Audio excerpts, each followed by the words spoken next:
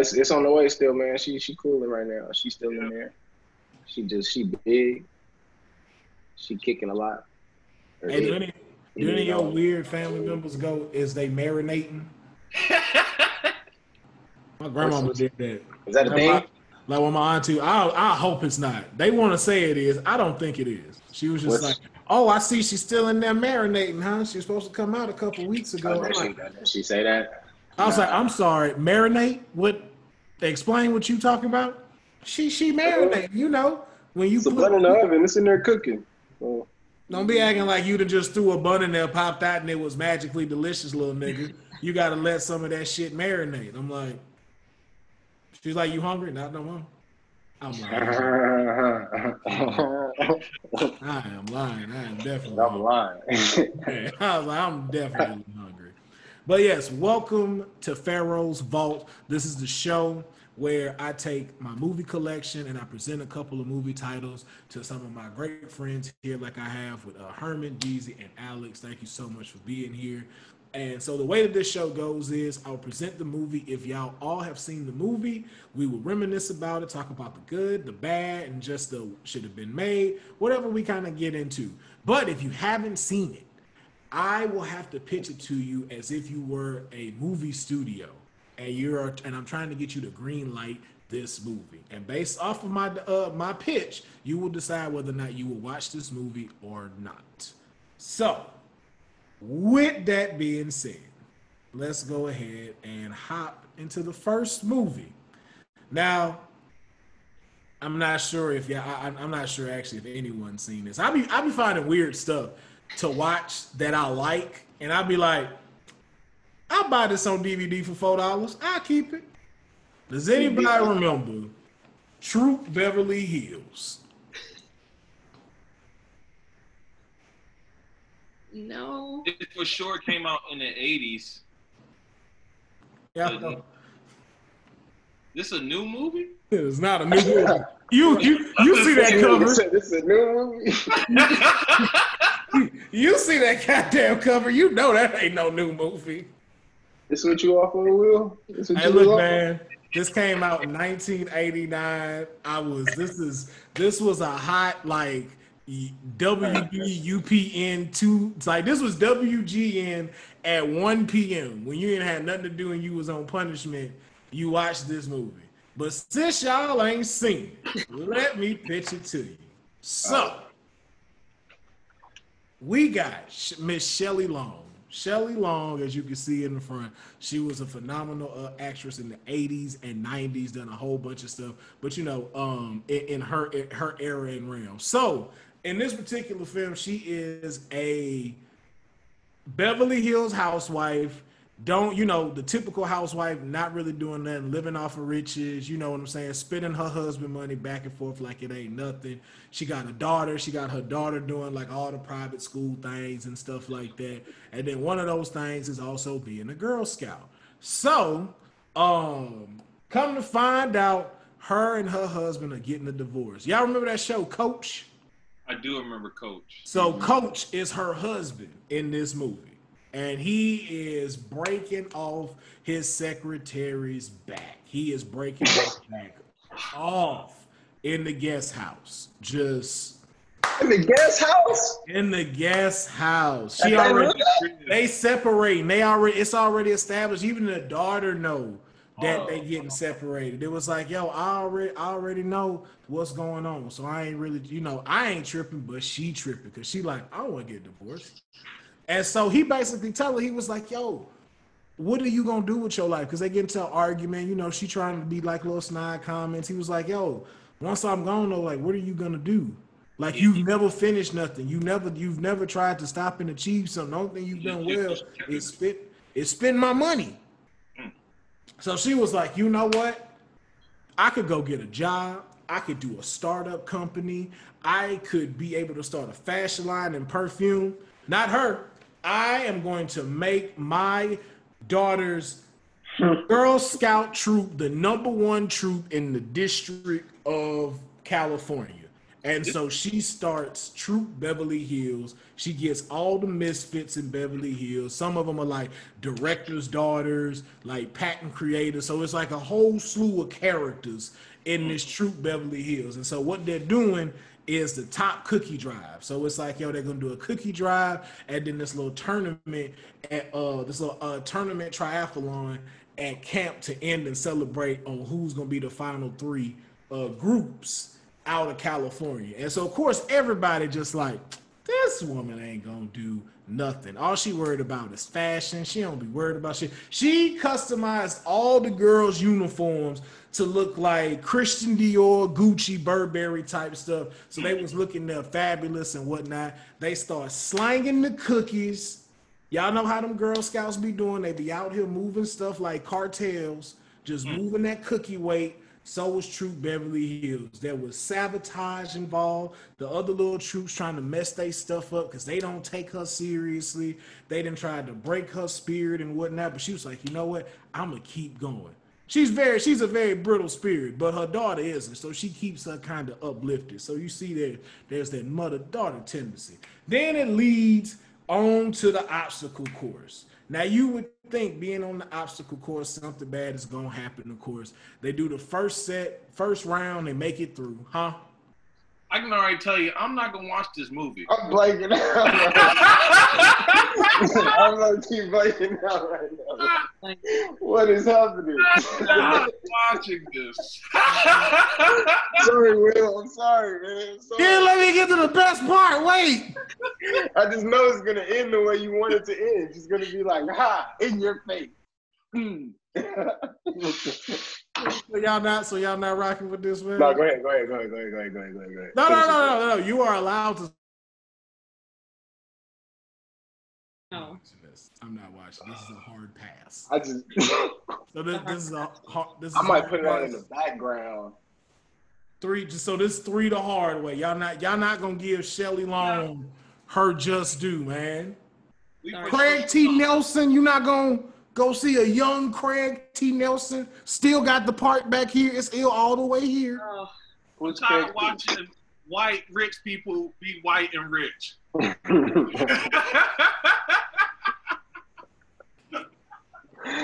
Hey, that's exactly what this movie is too. Oh, hell no. All right. Yeah. Trust me. She has no type of like diversity that she has to face. Like if she chose not to do this, she would have still been absolutely fine. Right. Yeah. Like she's literally getting half. Because did she still get divorced? Yeah, she still got divorced. I mean, well, he started kind of feeling her because she got some drive now. She got her confidence. She was out here. Now he looking at her again like, all right, I might tag you in your little Girl Scout troop outfit. You know what I'm saying? Come on to the guest house. Come to the guest house. But all right, so we'll move on. We'll move on then to the next film, man. I get it. It's a no 3 ways around. I understand the movie not getting greenlit. All right, so I'm gonna move on to another one, man. And if you don't know this, or if you don't green like this, you don't like black women. Oh, that's how you gonna do us? You don't like black women. Oh, come on now. I've seen that bullshit. Yeah. I feel like I've seen this. I don't know. That's when she worked for the Knicks. Is that the one? If that's the one, I see. Nah, I know which one you talking about. That ain't it. Was that on the Disney Channel? Nah, that was like in a line of movies she did that were all kind of seemed like the same. This one is one of those two. Like the one you think about, they really pushed that one. They didn't push this one. Oh man, you got a picture to me. All right. Look, listen. I feel bad for not seeing it because you said you like. Listen, but then again, I don't know. Should I feel bad? I'm positive y'all will go watch this now just because you older, so you'll get the references they throw. So pretty much, bro, she work on Wall Street. But of course, like she's a woman and she's a black woman, so like she is working in like think of Wolf of Wall Street, but they the older cast, they the old creepy looking niggas. They not young and vibrant and stuff like that. And so you got her fucking. Basically, they be thinking that's what she should do, and to her, she just like, yo, man, I just really want people, if you gonna move me up because of my work. Same thing with the secretary. And so pretty much they were like, yo, it's never gonna happen. And so she was like, you know what? She left the firm that she was with, and her secretary left with her. And so she was like, yo, why don't we just try to open up our own type of stocking firm? And so she was like, yeah, but they're not gonna let us be the person. So they make up this old ass white man to be the face of this company. And due to the fact that she's super intelligent and has dope ideas for the stock market that they didn't listen to, she starts bringing in clients and starts taking clients because of the moniker that she has. The only problem is, at first, it starts off as, you know, like emails, nobody knows who he is. He's this mystery person and stuff like that. And so nobody really figures it out. And then now, but they're kind of demanding to see him. They're kind of demanding, they're like, well, who is this guy making all these things? And so she's even like, first, like kind of like his proxy, but then they're like, yo, I will not do a meeting with the person I have never met. Either he meets me up here in the next 15 minutes or it's going to be nothing at all. So then she gets the prosthetic she needs and she creates him. She becomes this white man, got the little white gloves. She's old. She did whiteface? Yeah, she put on an old white mask, and it's literally her. She's playing a old white man. Oh, I missed this part. Literally, the funniest thing is when they go to the bathroom, and the dude that she used to work with is like a kiss ass. And so they want him to merge with her old job so they can get those clients back. And so he's, of course, a kiss ass, so he's continuing to follow her, who's dressed up as a dude. Yeah. And so he goes into the bathroom thinking he's going to be safe. But again, she ain't got no penis. So she steals one of the mouthwashes off of the counter and then just starts pushing, just opens it so it looks like she's peeing. Because he comes up and tries to talk to her, and then he starts looking over and he sees it just. Right. But and so she got to get into that. Then there's a time where the office hoe is sent to her, sent to the dude hotel, and so she tried to sleep with him and stuff. But basically, it started turning into this thing where it's more about him. And then they start making up stories about him in the press, like the two of them are dating, all this stuff, even to the point to where she kills him off. Like they fake his death. No. Whoopi Goldberg and the assistant, they fake his death. So then that way they could get rid of him, and then that way it's more about the company and not just him. All to find out they think she killed him.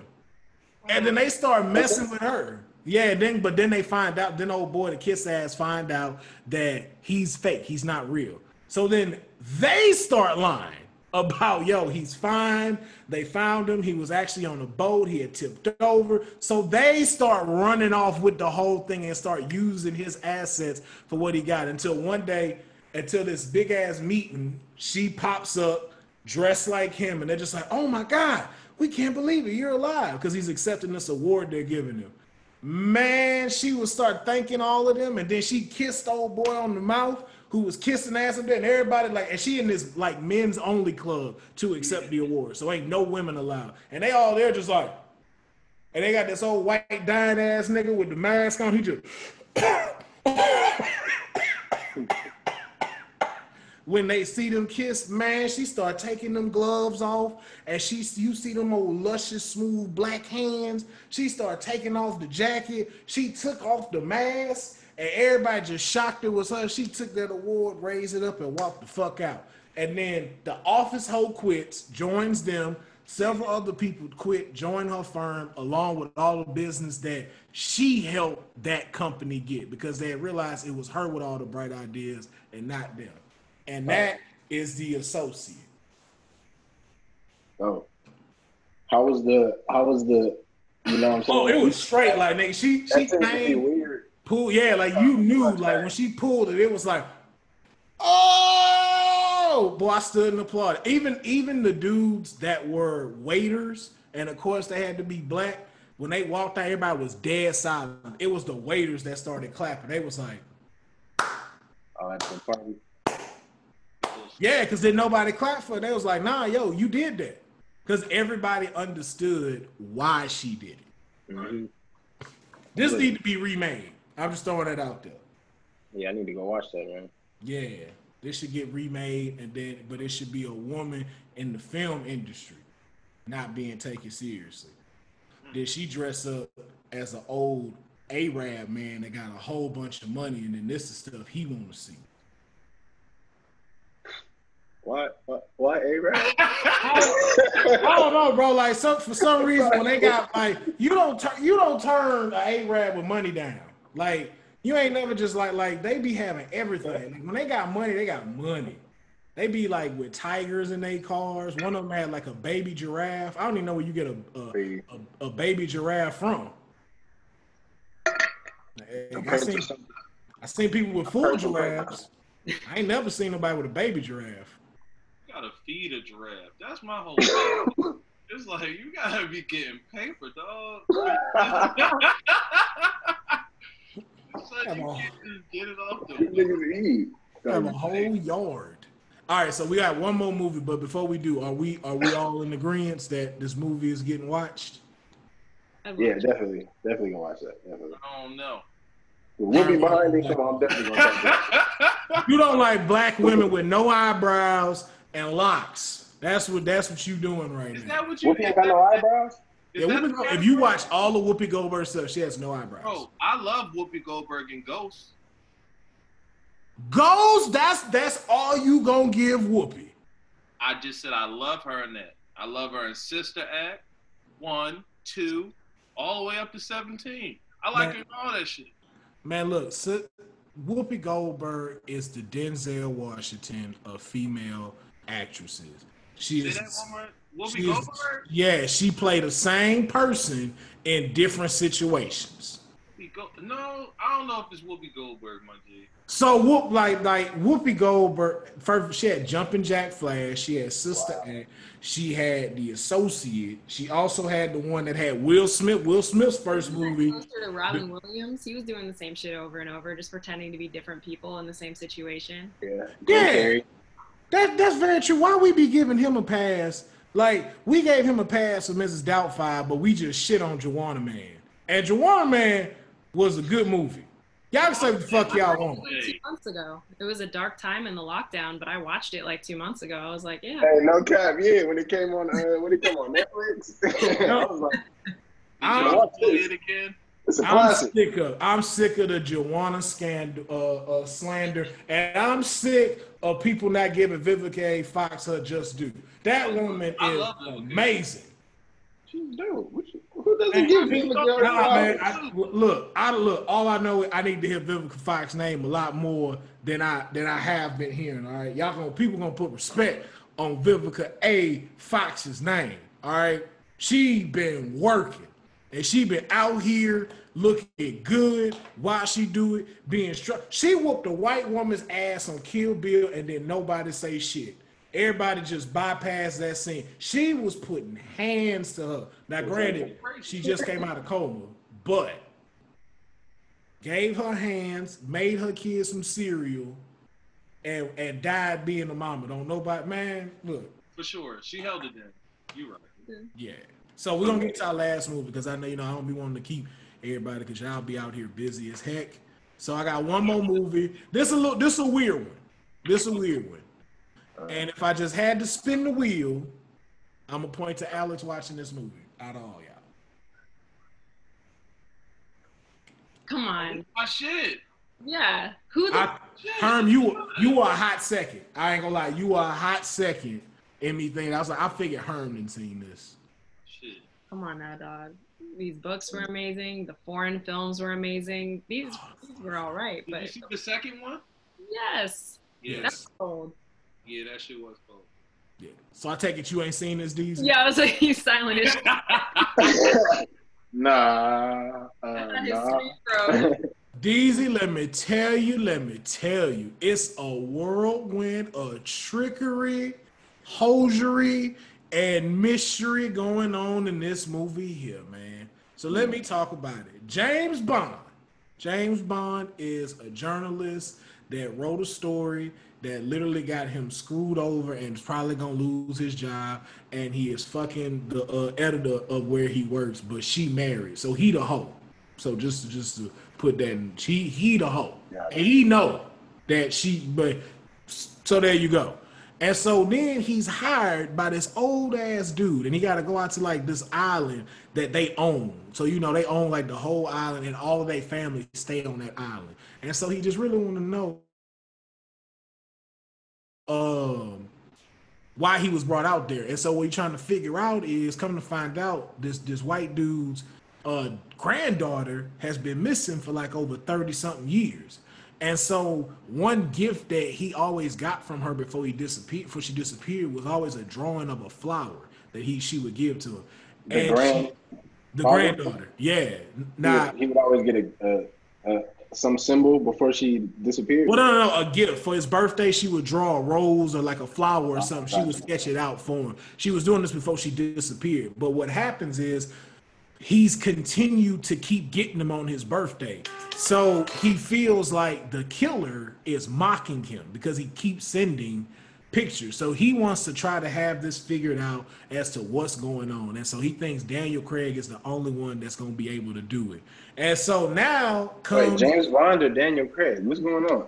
Well, they the same person. Who's Daniel Craig? Daniel Craig is the dude that plays James Bond. I'm so sorry. That's who Daniel Craig is. That is Daniel Craig. Got you. Yeah, that's Daniel Craig right there. That's you got to keep me in character, man. I'm sorry, James Bond. I'm pitching. I'm pitching. My fault. So James Bond gets partnered up with this girl, as you see in the cover. She's like a hacker, but she like on her stuff. She knows stuff about him just from doing research before she started to have to work with him that he didn't even know nobody knew. So she one of those. Now I'm gonna throw it out here. Now it get a little weird.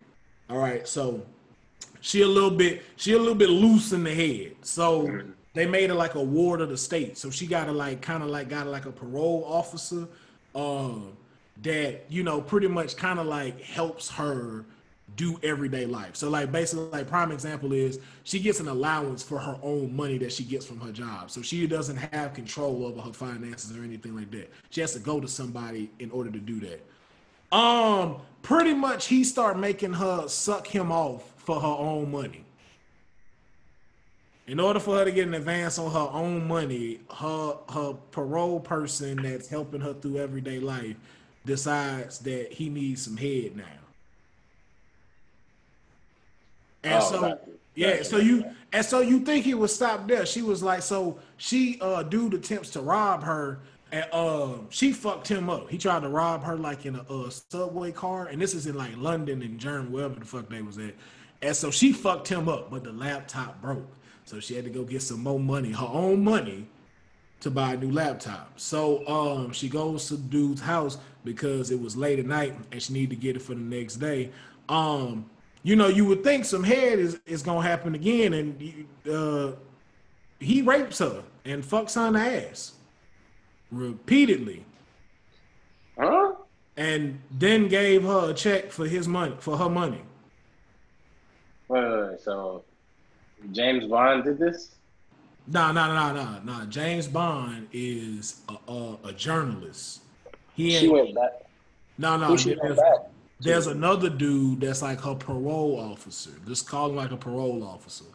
He fucks her and then gives her her own money. He ain't supposed to be doing that. He's clearly a creep. Oh, he was doing that to her. Yeah. And so he made her give him head before he paid her.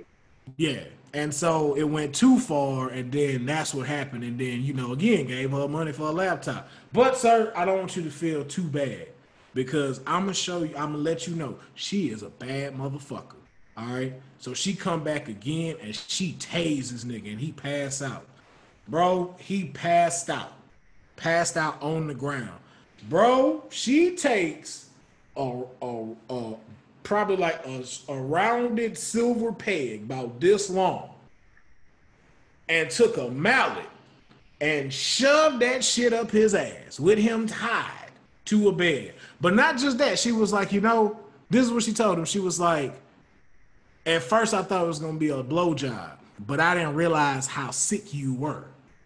That was my fault. And she filmed him raping her. She filmed it. She knew something was gonna happen. She thought it was gonna be head, but he wound up raping her, and she got it on video. And so not only did she do that and peg him, she tied him up and then tattooed rapist over his chest. And she was like, this is my first time doing this, so you might want to stand still. And then when she got up, she say, if you get the tattoo removed, I'll release the video. She said, I have your ID, so I know where you stay. If I see any woman brought up into this apartment at any time, I don't even care if it's your family member, this video will get released. If something is to happen to me or for some reason I am killed, this video will be released. You sick fuck. And also had herself emancipated, so now she had full control of her life after that. Then she meet James Bond, and then they go over to handle this dude that granddaughter been missing. They Germans. It got like a lot of Nazis. It's something to do with steel. But come to find out, the dude's brother's son is a sick fuck. This nigga, like, here's how sick this motherfucker is. James Bond went up there one day. He also stay on the island, but he run the company now. He like the real smart nigga. So he run the company that they started on this island. And so they go up to his house. Huh? The nephew? Yeah. He runs the whole company now. That's how they got rich. And so he got a nice little modern house, and they was up there. It was him. It was his chick. Then James Bond was up there. He even brought up the chick that he was cheating on, who got the husband. They all up in there sharing wine and stuff. And then all of a sudden, if you listening to it, you hear you think it's wind, and it's not. This nigga got a chick caged up in the basement. That was her screaming, because he was like, if y'all seen this movie, y'all remember when he get up and he say, hold on, do y'all want some more wine? I'll be right back. He was going in the basement to shut her the fuck up. She was in there the whole time. He been cutting chicks up since like 1963. He been killing off people. Literally, he got a torture chamber in his basement. He strings these women up, and he get biblical with them. Like a whore who dresses in lipstick shall be a cow and be bludgeoned and stuff. It was like little passages like that. And come to find out, his father was doing the same thing, and so he just picked up after him. But the nephew that's doing this is the sister of the chick that's missing, that he want them to investigate. And then when James Bond stumble on to the dude doing all this killing, he's like, "So is this what you did to your sister?" And he was like, "The fuck you mean? What, you know something about my sister? What the fuck you know?" So he don't even know what's happening this whole time. Yeah, and so, like, of course, Daniel Craig, before he stumbled onto this, been finding out a whole bunch of stuff, interviewing family members and stuff. Even had to fly to London to talk to one of the cousins and stuff like that. All kind of shit to just get the pick up where they had left off with investigators and try to figure this thing out, right? Mm. You ready for this mind fuck? The cousin he went talked to in London about it.